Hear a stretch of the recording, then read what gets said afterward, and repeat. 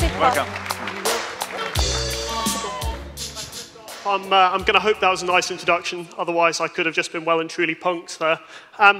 My name's Rob Bishop. I'm an engineer and evangelist for the Raspberry Pi Foundation. We're a not-for-profit educational charity based in Cambridge in the UK. And we make this, which is the Raspberry Pi. It's cheap, it's $25, open computing platform designed initially for kids, but in reality for people of all ages to learn and experiment and tinker and build things and to get back into programming. There's a lot of talk here about platforms, utilizing the web, utilizing all the technology we have. One of the issues is that, certainly in the UK, but we've also seen in other countries, we're not producing the next generation of engineers who are going to be able to build on those technologies, who are going to be able to further them. We have it's an often used phrase, but we have a generation of users, not creators, which is a bit of a worry. So who here actually has a Raspberry Pi? OK. Who here sells Raspberry Pis? I certainly know there's a couple of you. So for those of you who don't know what it is, basically it is a computer. It's essentially a smartphone without the radio. It's got an SD card slot, much like your camera would do. That's where the memory comes from. You power it via a mobile phone charger, just like you might do for your Android mobile phone. And you plug it into your TV via HDMI, just like you might do your Xbox. And essentially, what can you do from there? Well, you power it up. And it gives you a command line. It's a bit like the old BBC Basic or the Spectrums that some of you might have grown up with. And it takes you back to that age where actually computing was experimental.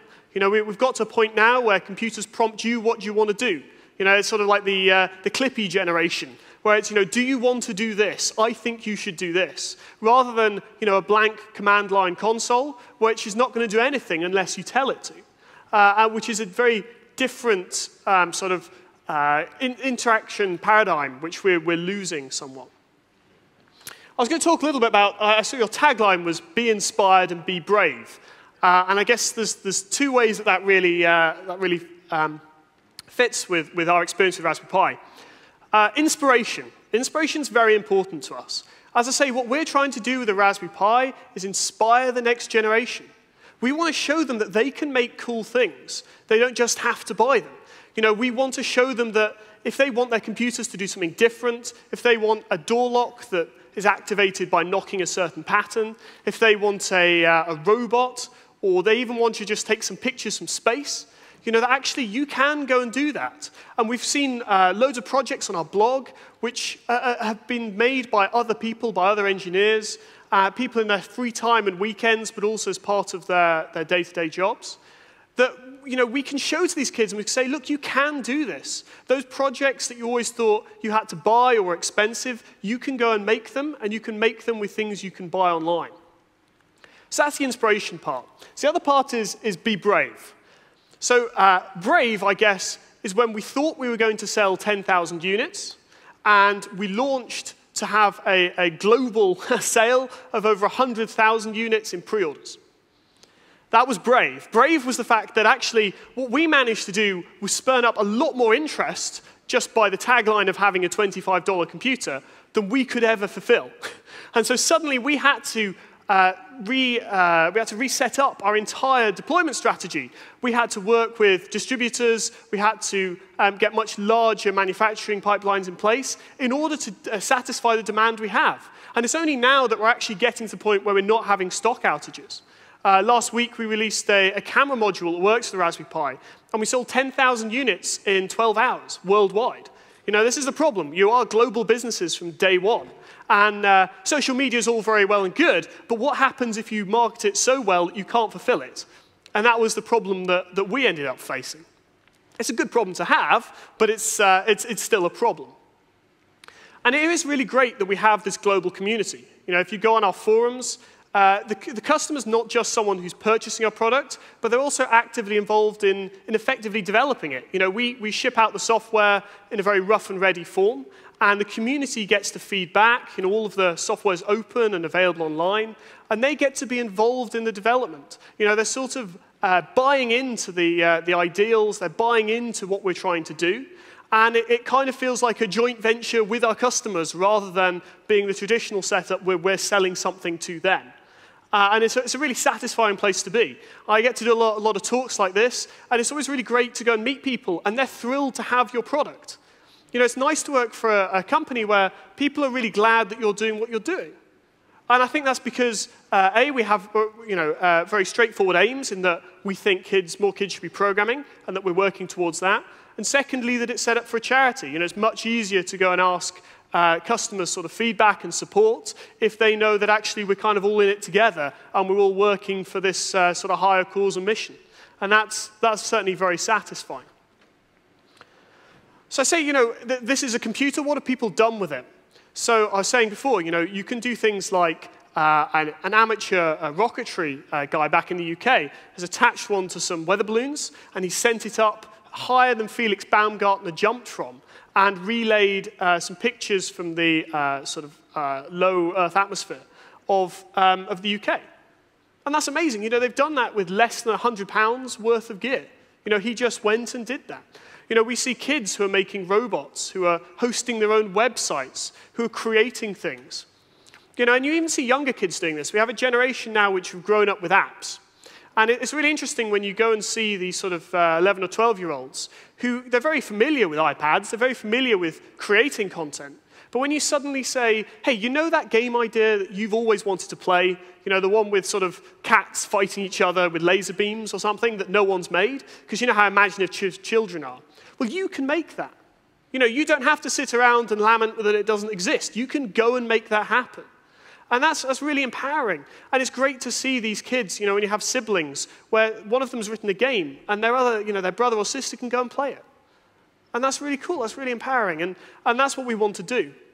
I mean, this, in some ways, is sort of the anti-iPad. You know, the iPad is about delivering digital content as effectively as possible. You know, Apple don't want you to have any awareness of the device that you're using. They just want it to be you and the content. And they kind of want the device to be as intuitive as to be transparent. Now, that's great if what you want to do is deliver digital content. But it's terrible if you want to inspire a new generation of engineers or to get people to want to be interested in how it's being delivered. Because if you obscure it, then you take away the mystery, you know, you take away the devices, so it's not even in people's consciousness. They're not even thinking about how that happens. It just happens and they enjoy it. It's this kind of instant gratification.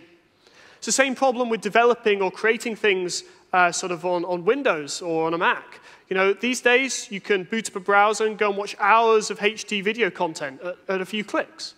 You know, in this instant gratification society, if there's no cost or effort barrier to having lots of content you can consume, but you have to go away and either research or pay or download something in order to create, then no wonder we have kids who don't want to do that.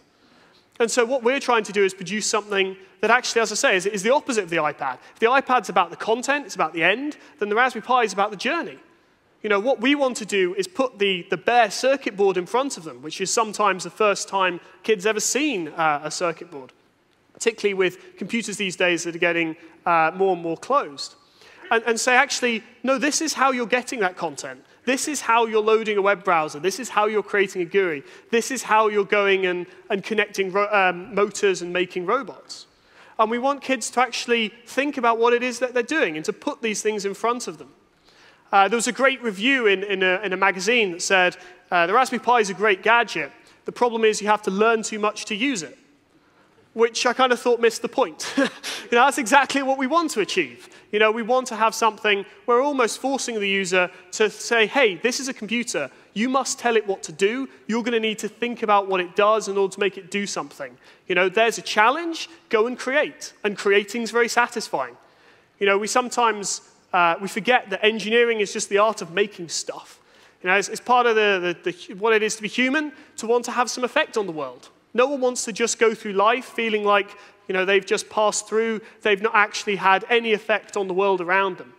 And if you want to have an effect on the world around it, you want to mold it, you want to shape it, you want to change it, well, you've got to create stuff and modify stuff and make things. And that's engineering. And it's a very powerful thing. But it's something that we're increasingly, when you either have this high effort barrier to go and create these things, or, you know, no effort to go and consume all of this content, then, you know, no wonder. And that's a really great thing. And one of the other great things is the internet, which has empowered makers and people who create things to share it. You think before the internet, all of these people who in their bedrooms are making little robots or making door locks activated by knocking or whatever it is that they're doing, they would only be able to share that kind of with word of mouth, maybe in a magazine if they were lucky. And if they wanted other people to see their products, they'd have to go and get distributors or patents or whatever they'd have to do to try and get someone to actually manufacture it so that other people can see it. You think of today, you have kids in their bedrooms who write some cool code, they post it online, goes up on Hacker News or Reddit or our blog or somewhere, and then suddenly the world's seen it. You can share that instantly, and suddenly you have all of this reputation at no cost without having done anything. We spent actually no money on marketing, we spent no money on PR, we've literally just done this, we've gone around talking about what we're passionate about, we've gone and posted on blogs, and it's been the strength of other people who've done cool stuff that's really driven our product. And as I say, it drove it so hard that we thought we might sell 10,000 in our first year, if we were lucky, and we sold over 1 million units. I think about 1.3 million units sold with a very small team. I think we'd sold more than 500,000 units before we even had an office. And that's what you can do when really you have something that captures people's imagination, you tie them in, and you really use the power of the internet, the power of networking to say, look, we can empower you to go and do cool things. And if you haven't seen the Raspberry Pi, it's our website. I think they put it up there before, raspberrypi.org. Go and have a look. Just see what some of the kids and some of the adults have gone and made. If you really want to be inspired and have a free weekend where you want to tinker or create something cool, go and look on the blog, see what people have done.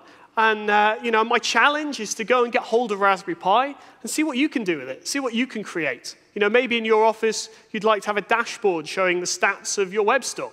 Maybe you want to have a siren which plays every time someone buys a product. You can go and do that, right? And then suddenly, rather than being difficult, it's very easy. And you can go and create it, you can put it online, and hey, you even get some extra publicity for having done it. It's a double win, right? So I'd encourage you, go and do some cool stuff, and let us know about it. Thanks, everyone.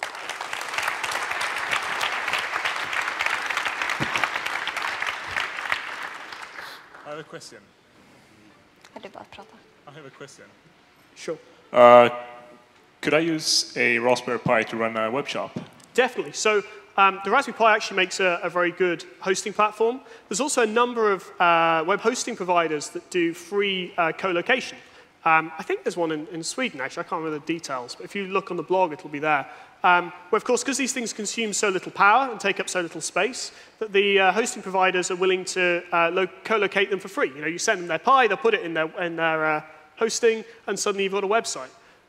Things like Django run very well. One of the benefits of this being based on Linux is, whatever middleware you're using, whatever server, you can probably run it on the Pi, and someone's probably done it. Certainly Nginx, all of the big ones have been seen to run, and lots of people have done it. And it's great for kids in their bedrooms. They can go and set up their own sort of e-commerce platform or whatever just in their own home.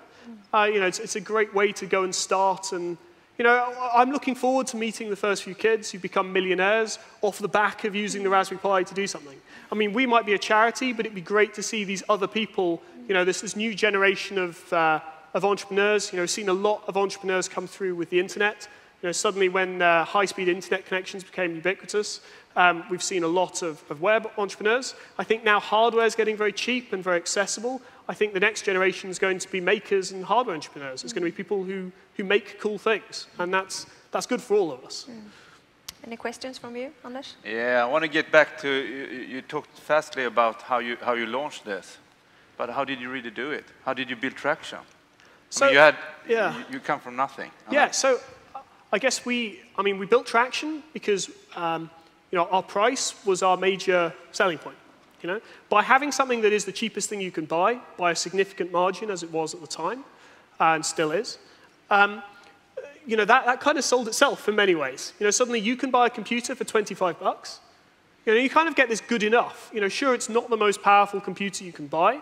For 10 times that, you could buy a much more powerful machine. But actually, it's good enough for most instances. Let's say you're a school and you want to go and have a weather station in your back garden, in your fields. Yeah?